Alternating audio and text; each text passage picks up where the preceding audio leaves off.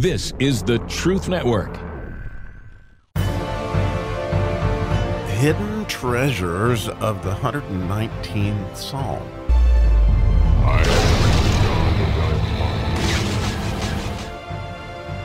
I do love these transitions, and today we get to transition from the letter Resh to the letter Shin, and this would be the first anointing of the letter Shin, which would be the wisdom anointing. So before we dive into all that, we ought to dive into the Shin just a minute and talk about the letter. You see it, it's so beautiful. It's, in fact, if you've ever seen Mr. Spock say, live long and prosper, that's the sign the Jews make when they're talking about that letter, because, again, that letter begins the word peace, the Shin does, and it has a lot to do with judgment. But when you look at it, you can't help but note that two things.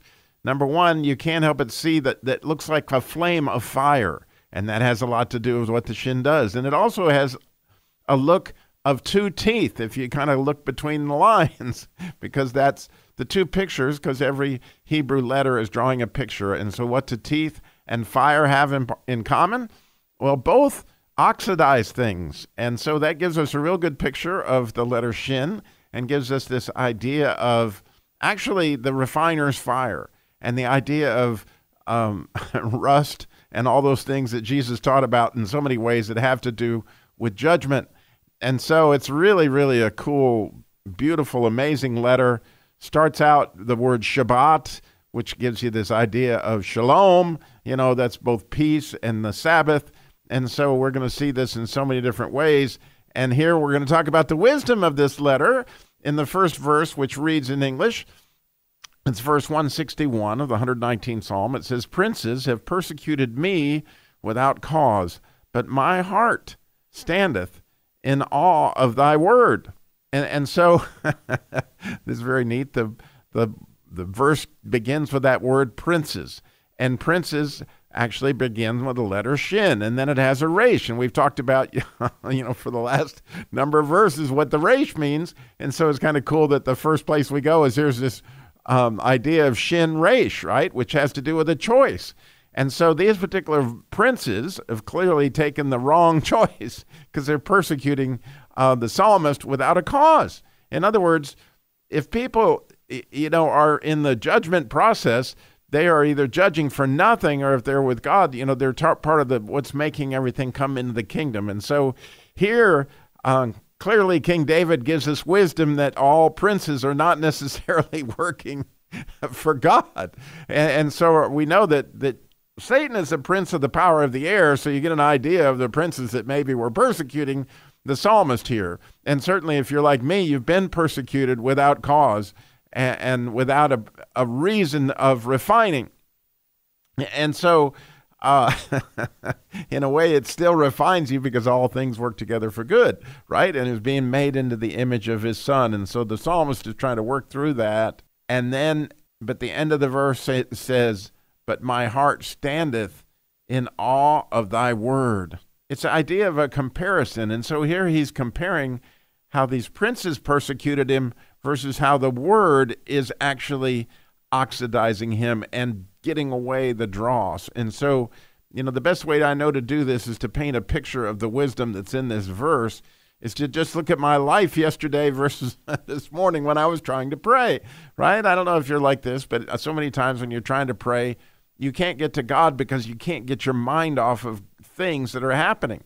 Well, back in March, I got a parking ticket. Can you believe that? The Christian car guy got a parking ticket at Carolina Beach in a space that didn't look like it. You had to pay to park, but apparently, according to the city, you were supposed to pay to park there. And so they gave me a $100 parking ticket, which I couldn't believe the amount of that parking ticket for, staying there for just a couple hours. But anyway, I had a $100 parking ticket. And since there was no sign there, I did this little objection thing on the website that they had. And then for days, they didn't give me a judgment on how it was it still going to be a ticket or not a ticket. And I'd given my email, so I assumed they'd tell me when they had it decided, but they never sent me an email. And so I went back to check on the ticket yesterday. They because I hadn't paid it in the first 10 days, they doubled it to $200. So now, oh my goodness. And so I felt like, number one, I didn't park there illegally. And so I felt very persecuted without a cause. And my mind could not get off that as I began to pray this morning. But then God was talking to me about this very idea of judgment and how these things are working together in his judgment as opposed to this judgment. Here's princes persecuting me without a cause, this ticket as far as I'm concerned.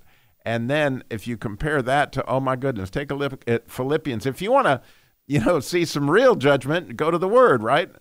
Philippians 2:3.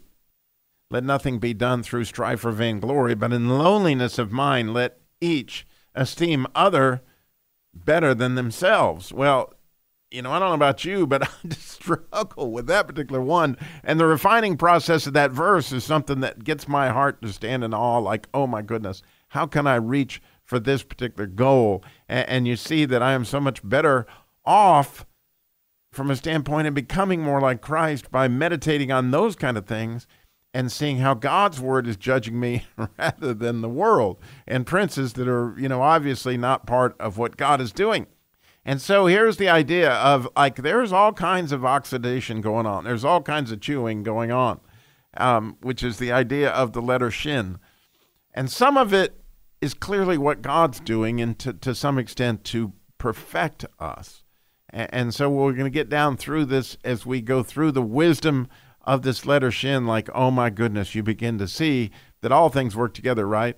But at this point in time, the psalmist is just giving you this idea of some princes are not necessarily on your team, and they are persecuting you without a cause from the standpoint of what they say their cause is. But again, it's all God's cause in order to perfect us according to his word.